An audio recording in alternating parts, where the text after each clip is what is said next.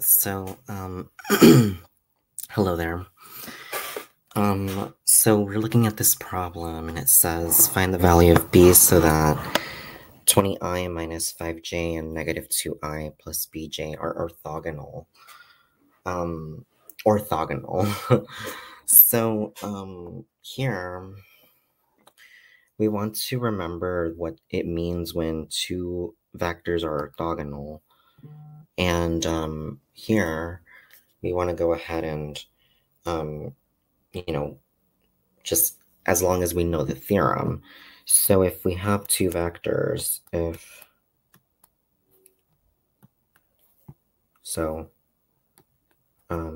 sorry, give me a second. If two vectors,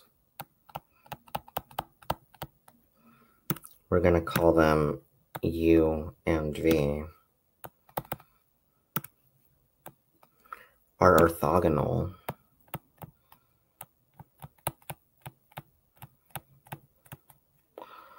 then their dot product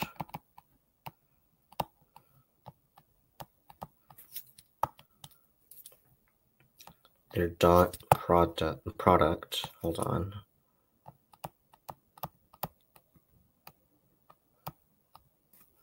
I'm sorry.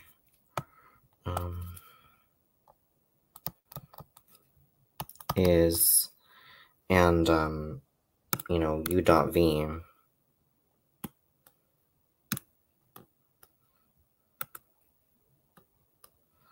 is equal to 0. So that has to be the following if these two vectors are orthogonal.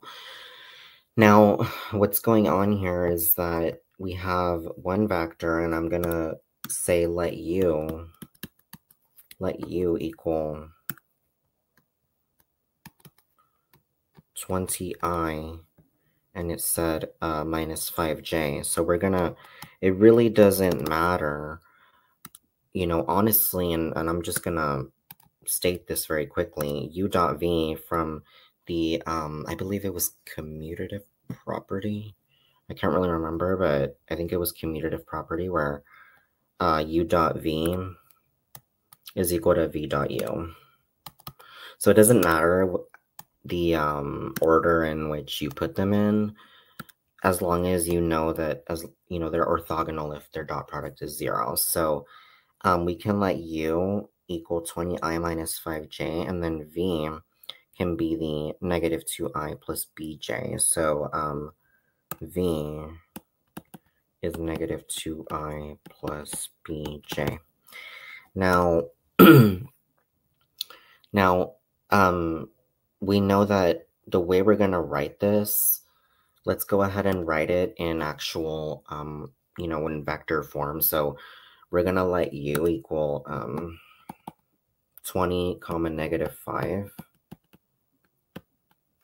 And v is going to be negative 2 comma b. So v is negative 2 comma b. Now, here, remember that in order to find the vectors in order to find the dot product, and in order to state that the dot product has to be 0, we need to say that u dot v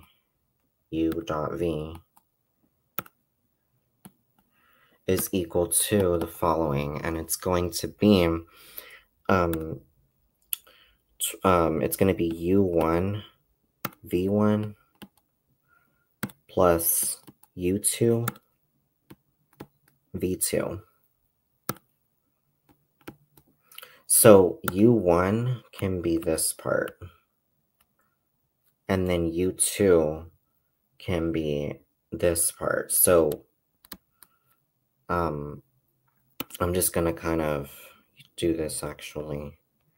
u1 v1, and then I'll do u2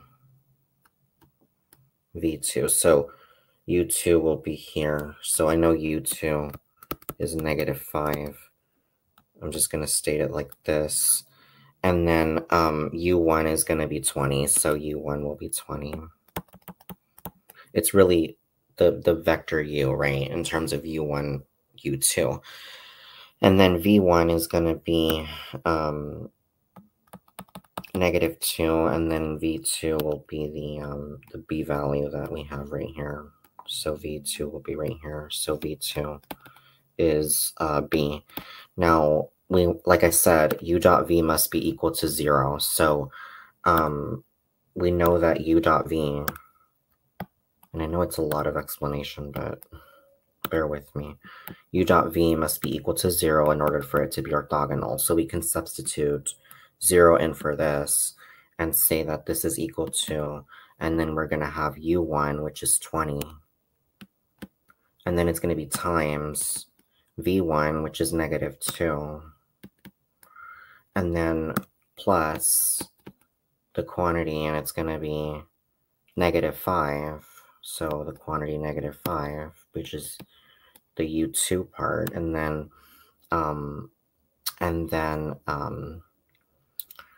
times the b value, which was v2. So times b. So here we're gonna have times b right here. Now we're just gonna use some algebra to solve for b. So 0 equals, hold on, 0 equals, this is going to be -40, and then minus 5b. So now we want to solve for b. So to solve for b, we're going to go ahead and add 5b to both sides. And we know that 5b is equal to -40. And then finally,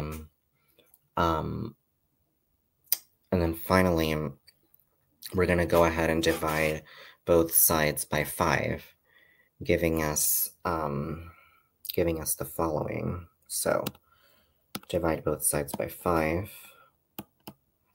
and so we end up with b is equal to -8. So that would be the value of b in order for the dot product of these two vectors to be orthogonal. So that is how we do this problem. I hope that helps, and if you have more questions, you can let me know. Thank you for watching.